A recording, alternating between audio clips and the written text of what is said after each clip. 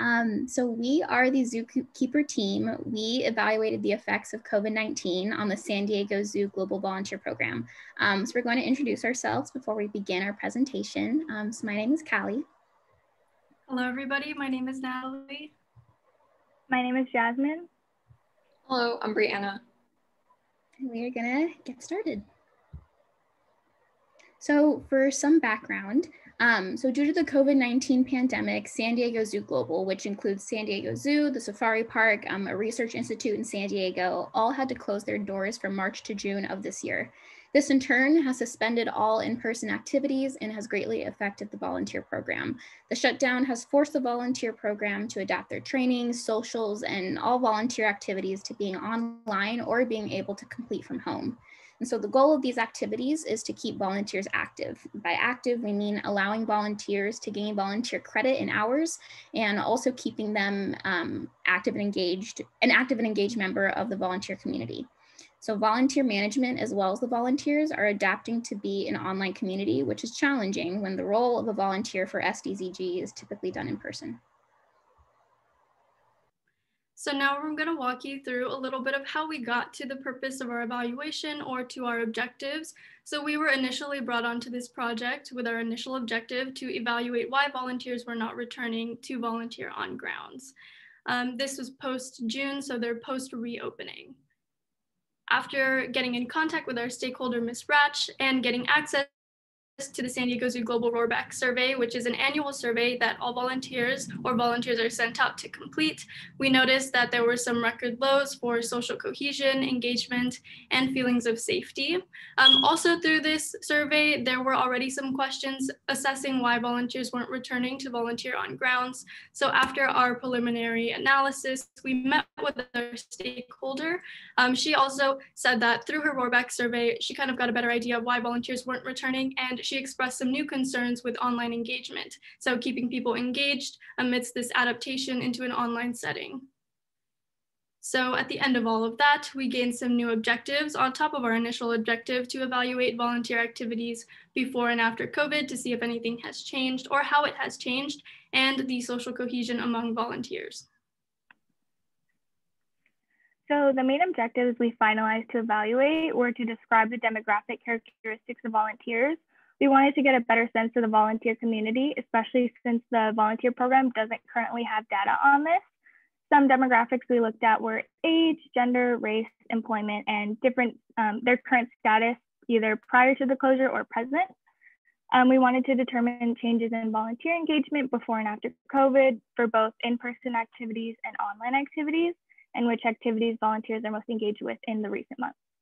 Lastly, we wanted to assess the social cohesion of the volunteer community in the COVID-19 era. So this included assessing how volunteers felt about inclusivity between groups and attitudes towards people in groups.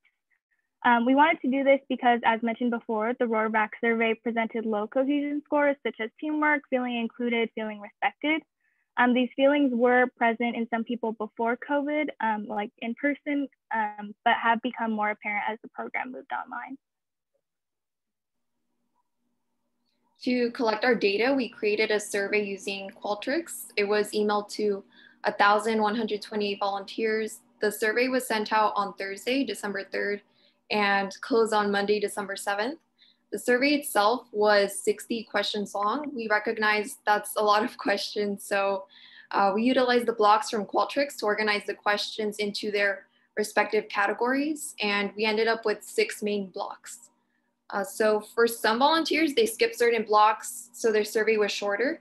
It all depends on whether they were an inactive volunteer, online volunteer, or an in-person volunteer. And in an effort to incentivize volunteers to fill out the survey, they were offered an hour of volunteer credit, and they were entered into a raffle. And fortunately, this worked out. We had a high response rate. The response rate turned out to be 59%, so 664 ended up submitting the survey, and from those volunteers, there was a 91% completion rate. So here is some demographic information about our volunteers. So the mean age was 65 years old, but the youngest volunteer that filled out the survey was 19 and the oldest was 88. Almost all of the volunteers that filled it out were white. Mostly female. Employment status was a majority retired, but 21% of volunteers are also working full or part-time. Education, a really large majority of the volunteers have a college degree or higher, with 42% having a master's or a doctorate degree. And then a little over half of the volunteers have been volunteering for at least 1 year, so between 1 to 5, and then 36% have volunteered for more than 5 years. So we have a very dedicated group of folks in the volunteer program. So now we're going to jump into a little bit of our data analysis. We're going to see how on-site in-person volunteering has changed amidst the COVID-19 pandemic. So we're looking at in-person volunteering before the March closure, as well as after the June reopening. So prior to the March closure, 93% of respondents reported working on grounds. Callie mentioned this earlier, but many of the volunteer activities are pretty much in person, whether they're interpretive volunteers, working in guest services, or they are informational ambassadors. More than half of them worked at least once a week, so they're pretty regular at either the zoo or the safari park. After the June reopening, only 64% of respondents reported working on ground, so that's a significant decrease from before March. But despite this decrease, the proportion of people who came back who work at least once a week is still the same, more than half. So what has happened with online volunteering throughout the year? Before the March closure, about 41% of volunteers engaged in online volunteering. San Diego Zoo Global is a very large program and is more than just those who work on grounds in the zoo and safari park. So this did include those who normally volunteer online, like out of San Diego, or things like webcam, special projects. Between March and June during the closure, the rates did increase to 72% engaging in online activities. A third of them volunteered online at least a couple of times a month. And then the rates decreased once the zoo and safari park reopened. So 28% were active online only, and then 35% were active both online and in person. And almost half volunteered a couple times a month. So how many volunteers have participated in online activities?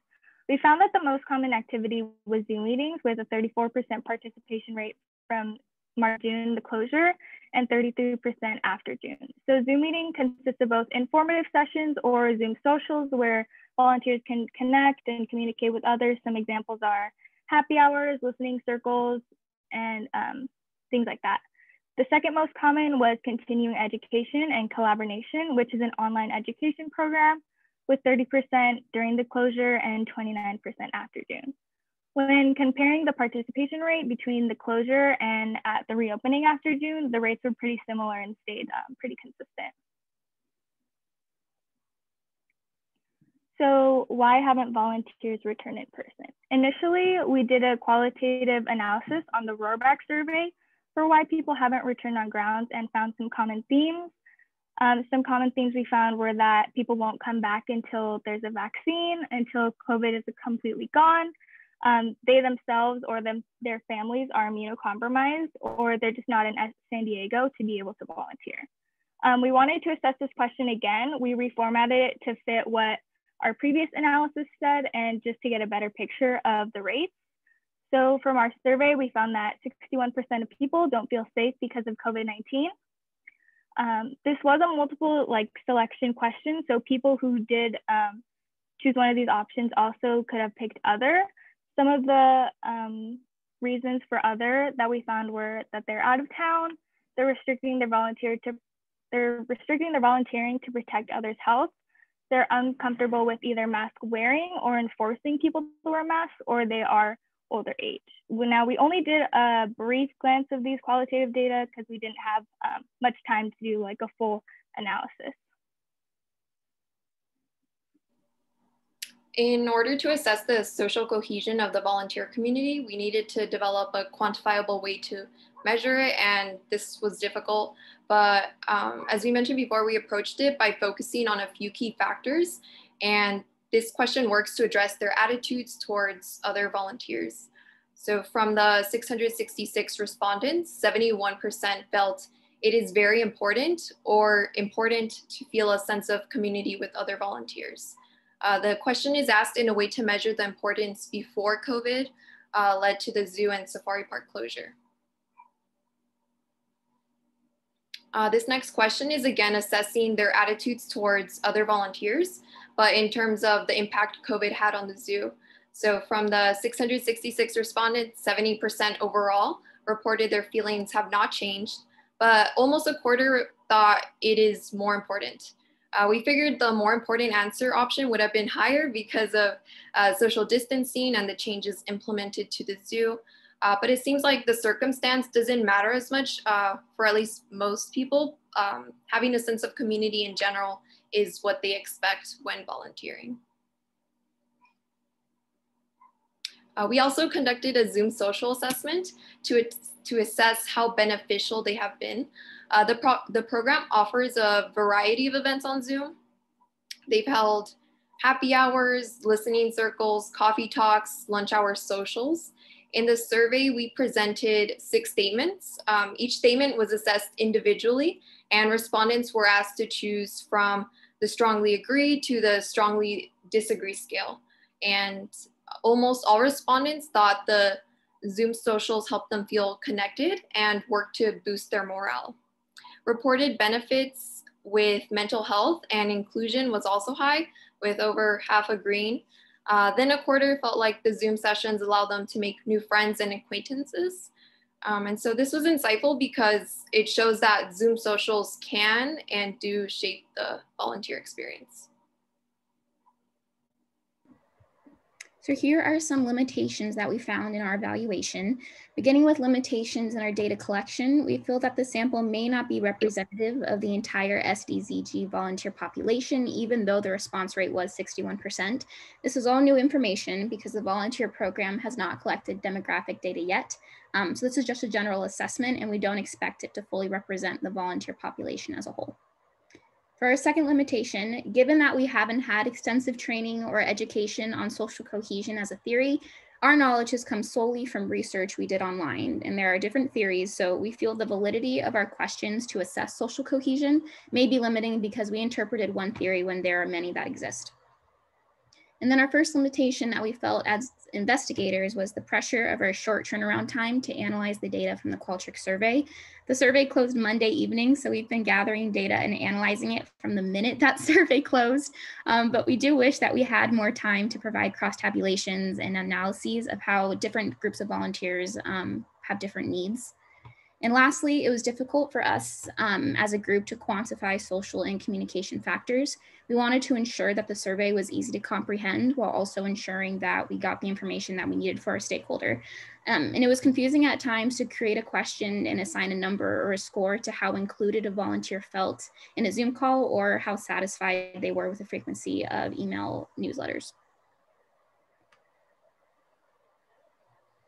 And now a few lessons learned. After our evaluation, we wanted to make it a priority in our survey to not include any leading questions, and we took advantage of the San Diego Zoo Global Roarback Survey being distributed just a little over a month before we sent our survey out. And we intentionally included some questions that would allow the volunteers to expand on previous responses from the Roarback Survey that may have been worded in a leading way. And the second lesson we learned was to be wary of our study timeline. Referencing our timeline slide in the beginning of this presentation, our priority was constantly changing. Up until Monday, the main priority was just creating the survey, but in order to do that, we had to meet with our stakeholder, analyze the Roarback survey, and then receive feedback and change the objective to better fit our stakeholders' needs, and finally analyze the survey data. And that leads me to our final and possibly most important lesson. It is so important to have a good relationship with your stakeholder and community members. And we were lucky enough to have Dr. Bacon as a mentor and a volunteer herself. So we were able to have an inside perspective for the community members that this survey will be serving. So we had to learn to be adaptable in order to best reflect the stakeholders' interests so that she can take this data and best serve the volunteers. All right, and we're going to close out our presentation with some recommendations.